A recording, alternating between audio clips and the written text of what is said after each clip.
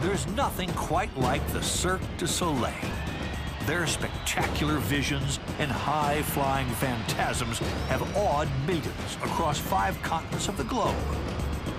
So, when the Circus of the Sun promised to rise in our humble town, we decided to head to a rehearsal to see how the Cirque du Soleil gets that way. Let's wrap up, guys. Let's go to the other side. This is gonna be crazy.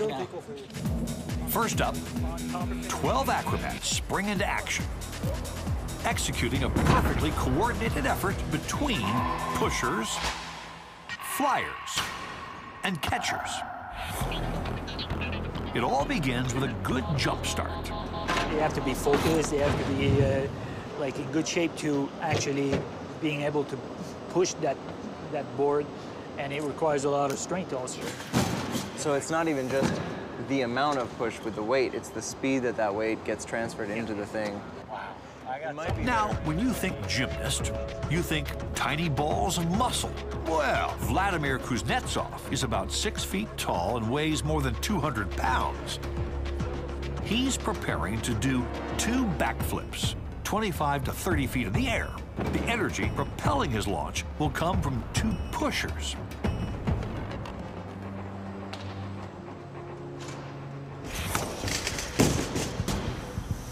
Smooth as silk.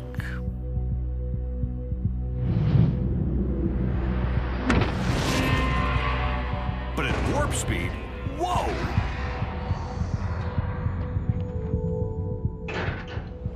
They could get hurt just bouncing back against the stand. They do. Several times they get bitten by the board. Really? Yeah, they were popped right back into that frame. Yeah. And that thing could have ricocheted and just hit them. It does once in a while when they don't pay attention, or sometimes they're being surprised by the speed or the direction of where the board is going. So they do get hit by the board.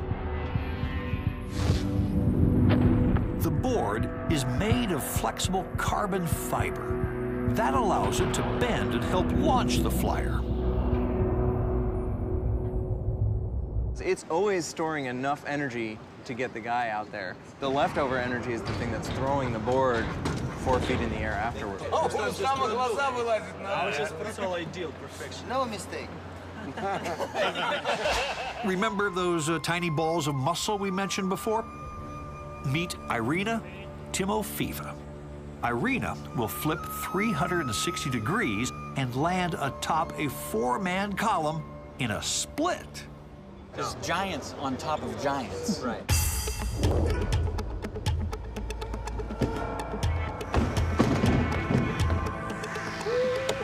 Wow, and he even grabs her hand for centering. Give her a little bit of balance at the end. And at warp speed,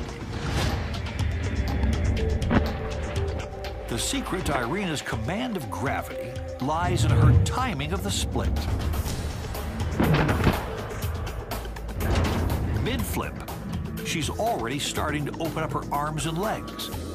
She slows down by increasing what's called rotational inertia, allowing her to land safely onto the catchers.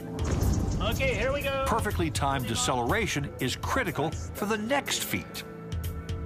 Dima Baraika will double the height of Irina's stunt to complete 5 somersaults in the air. There it is. It's just hard to process what's going on there and how hard that actually is. And that he's got plenty of time. I'm stunned by that. Woo. That is amazing. Woohoo! Pulling legs to chest, Dima accelerates his flip. Right now they're actually flipping while they're going up. Right. And then the 3rd and 4th one is actually Just at the peak. right at the top. And then after that, the last one is on the way down. Like Irina, Dima must decelerate before landing to avoid catastrophic impact.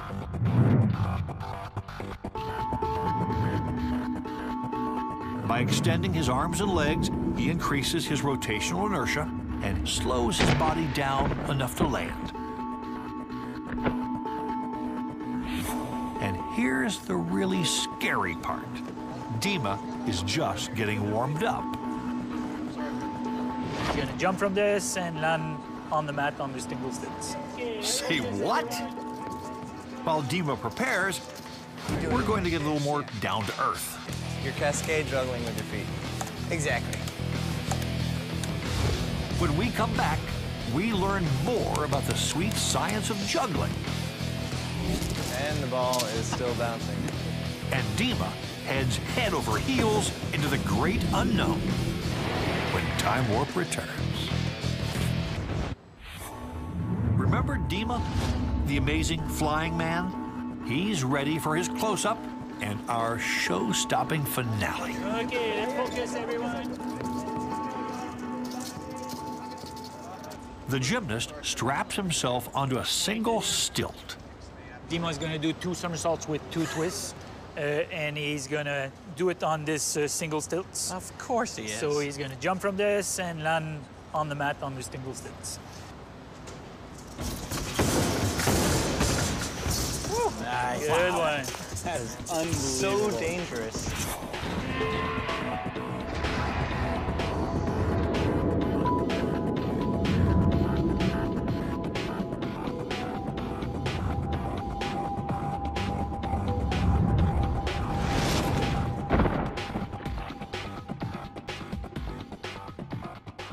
Let's watch that again.